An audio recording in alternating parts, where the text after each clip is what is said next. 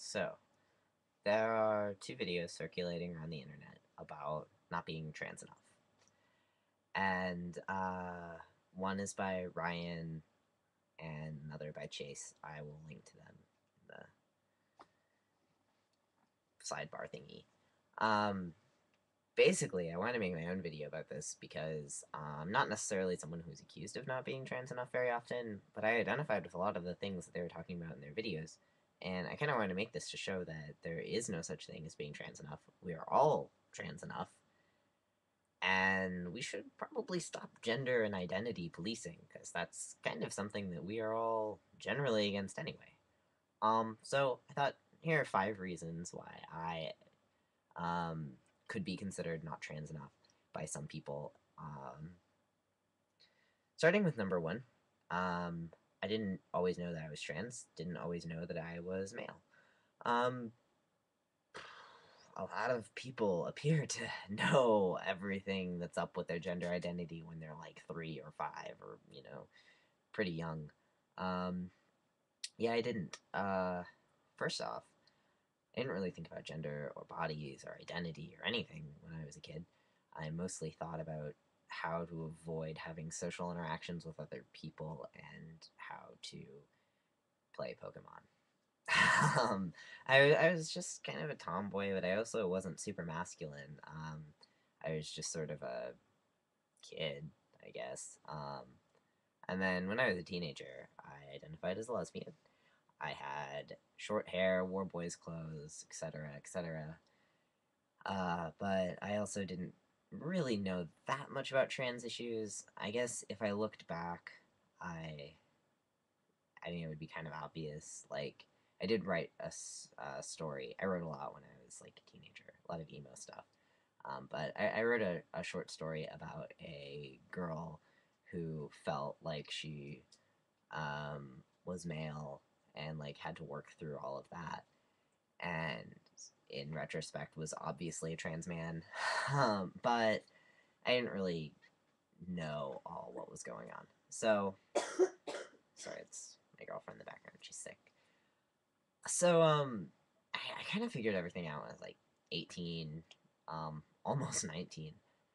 And I was like a freshman in college, taking women and gender studies courses, being on the internet more because I was a college student with more time on my hands, and thinking about myself and finding myself and everything.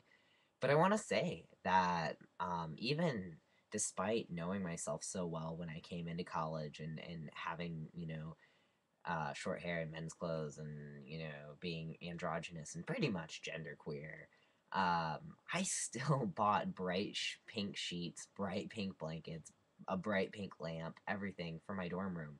And for the first 2 weeks, totally tried to reinvent myself to be this really feminine woman.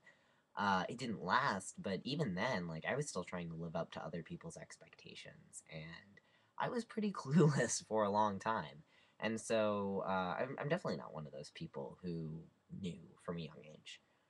So number two, I have no plans on getting bottom surgery, and I know that that's pretty common among trans guys, but I probably wouldn't get bottom surgery even if it were perfected.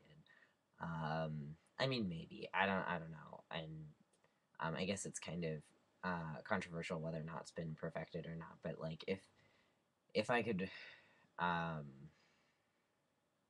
I guess if it were uh, the equivalent of taking a pill and waking up in a completely cisgender man's body, I don't know. Like, I would actually have to think about it. So I guess that makes me not, trans enough to some people. But number three, I have trouble with math. So I'm like, number three, I'm not too terribly masculine. Um, I'm not terribly feminine either, but if there were a rule that you had to like sports and violence and action movies and be really good at video games and math and all those things, I would fail at all tests of masculinity. I'm not athletic. I'm not very masculine. So I like talking about my feelings and reading and playing The Sims. So, okay. Kind of along with that, number four, um, four, I do not have very many male friends. So a lot of other trans guys out there appear to be friends with a ton of guys, only get along with guys, whatever. I get along more with women, partially because I'm attracted to women, maybe. I don't know. I like hanging out with them. And I find men to be kind of, well, before I transitioned, I found men to be kind of cliquish, and I felt out of, like I couldn't get into that group or something. But now it's just like, well, a lot of my friends were women before, a lot of my friends are women now. So it's okay with me, I guess. I mean, I've been kind of on a mission to make more male friends just so, because I've noticed that it's kind of unbalanced how many female friends I have versus male friends. But um, I, I mean, I had a lot of male friends when I was a kid, like more than female friends. I actually got in trouble when I was in elementary school for not hanging out with girls, which I don't even know how that's legal to get a kid in trouble for, but whatever.